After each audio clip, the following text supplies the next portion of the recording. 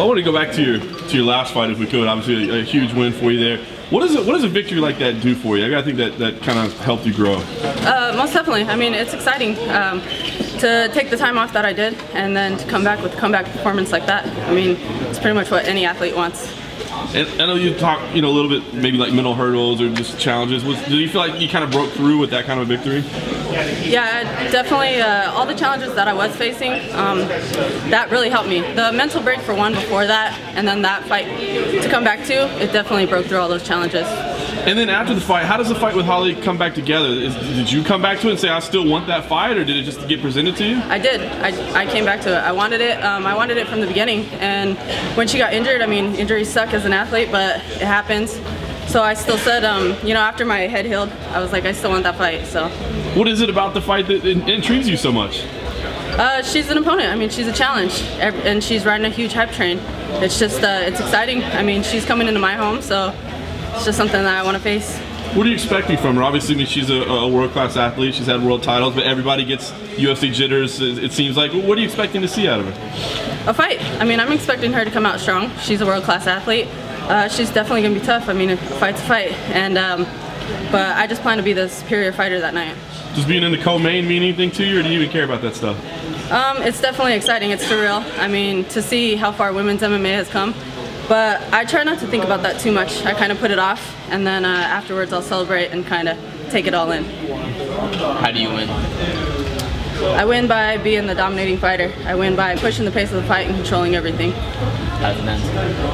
How does it end? Yeah. You could sit here and fantasize a million ways to win a fight, but at the end of the day, it's a fight. You never know.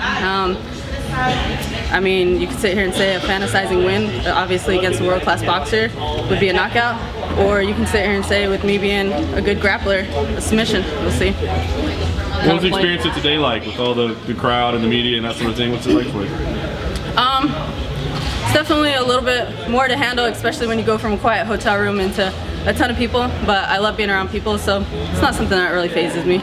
Kind of playing into the fact that she is a world-class boxer, is that something you want to challenge yourself and you want to stand with her, or you want to take the fight to the ground? I mean, it's MMA, it's not boxing, so, and when it comes to it, I guess you can say I have more of a brawler style that I definitely tend to bring to the table. I'm not going to sit there and go tit for tat on boxing with her, but I'm not scared if it stays standing or if it goes to the ground, so.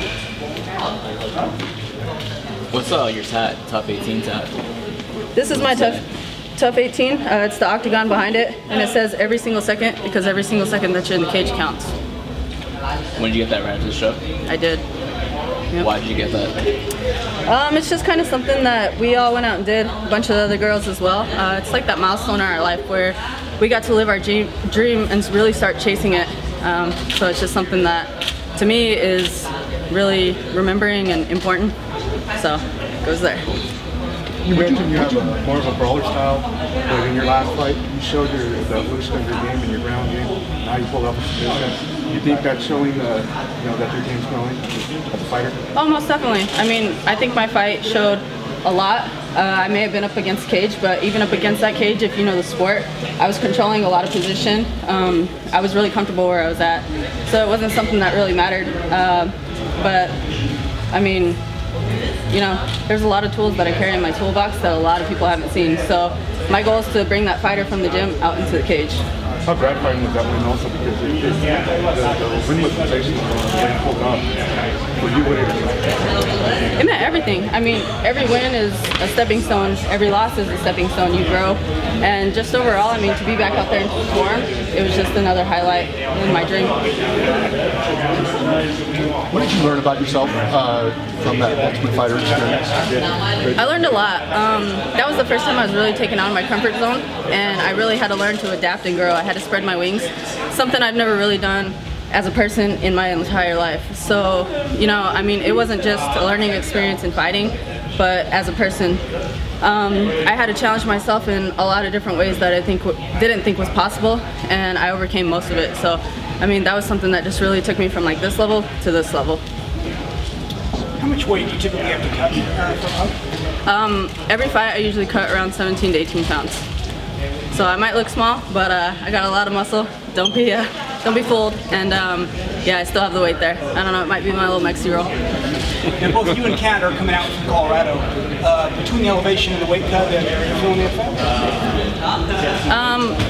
The elevation, I mean, every time I go anywhere, it's easy for me. I can go out and I come here, I go anywhere else in the world besides Colorado, and it's just like, I feel like I can run a marathon for days and it just doesn't end.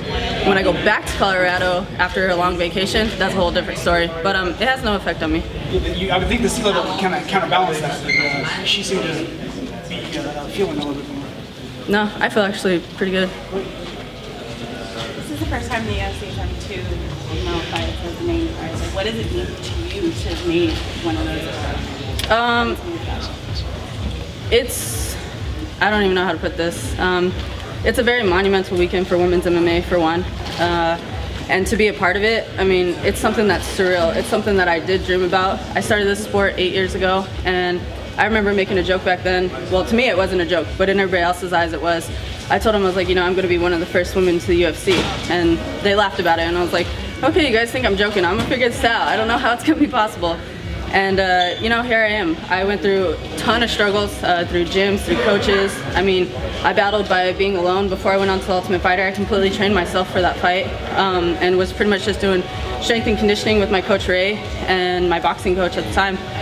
And now, just to see where I've come from there to here, I mean, I don't know. It's an indescribable feeling, but I couldn't be more proud of myself. Have you figured out the best way to cut weight and all that? Is it a process that's well scripted for you guys? With me, I have my body figured out, especially scientifically. I went through a few really rough weight cuts, and after that, I was just like, you know what, we got to figure this out. I don't want to struggle every time, because obviously this is where my passion's at, so I'm going to have to do it a million more times. I have it down. It's easy for me. A lot of people freak out. They're like, how far are you overweight? I could say 20 pounds, and they're freaking out, and that's a week out. I actually don't start my weight cut until the Thursday before the fight, and then I finish that morning. In between that time, I still hydrate and I still eat, just because I have it so down packed. And how many experts are advising you through this whole process?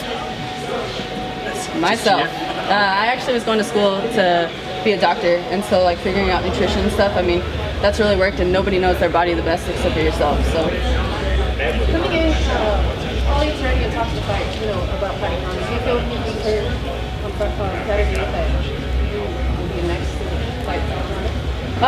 You know, I may be next, I may be down the road. It doesn't really matter to me. I mean, our sport, our division, the 135-pound division, is still growing. So, and I like every challenge that every female brings to the table. My ultimate goal is to obviously fight for the world title, but I mean, at the same time, I'm not exactly in a hurry to get there. I mean, whoever comes my way is where I'm at next. All right, thank you. Cool. I'll take you this way.